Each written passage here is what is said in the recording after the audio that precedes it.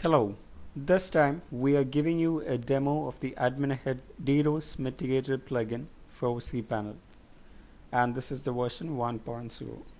Much similar to the DDoS deflate extension which we once had given a demo, this plugin provides with a cPanel friendly interface for the DDoS mitigator, along with the multiple features like configuration for the graphical user interface, IP whitelisting features, temporary and permanent IP banning options, along with the IP ban history.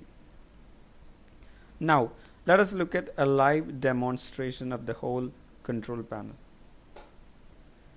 As we see, when we click on the configuration tab, we have the options to set the frequency of script execution, which we'll currently set to 1 minute, the number of permitted connections within the execution time, which we have currently set to 30, the time until which the suspicious IPs stay blocked, which we have now set to 120 seconds. Finally, we have the option to give the email address to which the notification needs to be sent and the option to enable or disable the plugin feature. The update configuration button allows you to update the changes made in the configuration. Right now, the whitelisted IPs and the temporarily banned IPs are empty. The whitelisted IPs tab allows specified IPs to swerve away from being blocked, while the temporarily banned IPs gather the blocked IPs. The IP ban history will have all history of the temporarily banned IPs and gives the option to permanently ban any one at our discretion.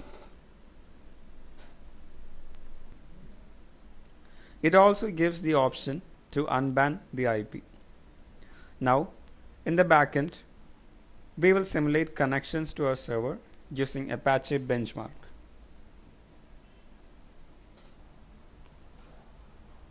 Now, as you see, the connections are simulated.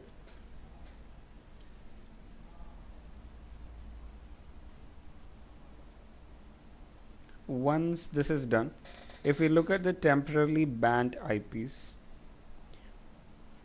we can see that the blocked connections are here. This might take a couple of seconds to show, but this information will also be available in the IP ban history with a provision to ban as well as unban this permanently. Once you click on ban permanently, you will have the option to unban it. More information about this plugin is available in the Admin Head knowledge base. Hope this tutorial was helpful, and in case of any other questions, you can contact us by clicking on click to chat on our website or mail to us. Thank you.